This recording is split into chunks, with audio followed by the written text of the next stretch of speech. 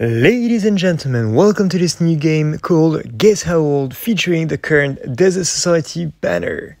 You've guessed it, it's all about how old the fillers are. So we're gonna be diving into this, stay tuned and prepare your guesses.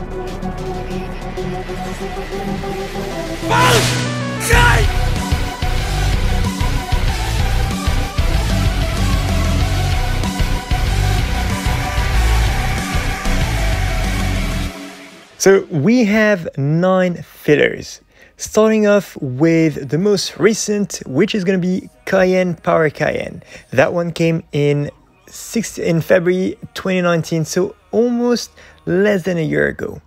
Followed by the Shinji. Shinji came out on November 30, 2018, so it is over a year old now.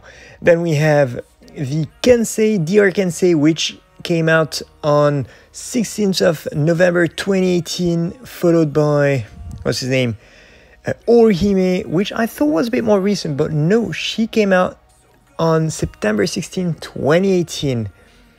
Then we have Izor and tag team Genryusai, both from 2 years ago, 30th of April 2018. But that's not it, we still have some more. Then we have DR Miyori, 28th February 2018, so over 2 years old. And then we have Wa Zangetsu, 30th November 2017. And yes, I was very surprised to see that Flyzen is from 2017. But yes, this guy is still good to this day. And last but not least, this guy, DR Ishin. Yes, he is an alright link for DR, but he came out on 30th of April 2016, 4 years ago. That is the oldest filler we've ever gotten in a banner, 4 years old.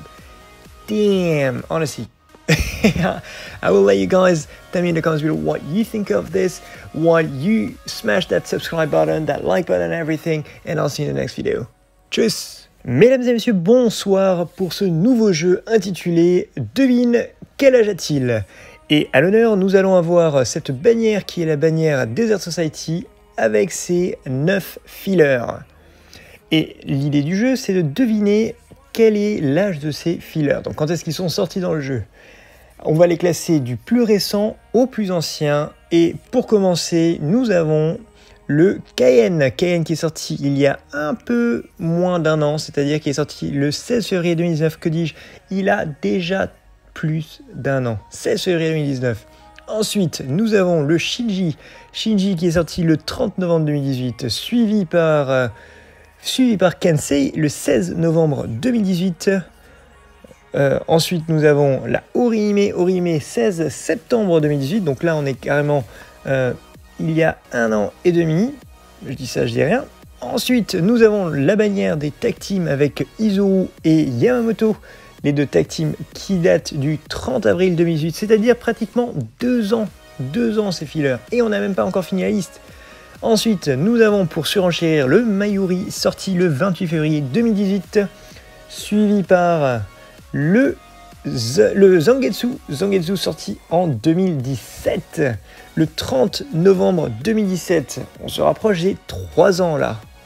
Et en petite parenthèse, le Flyzen date également de cette époque-là, ce qui est une grosse surprise. On se rend compte comme quoi certains personnages ont bien survécu dans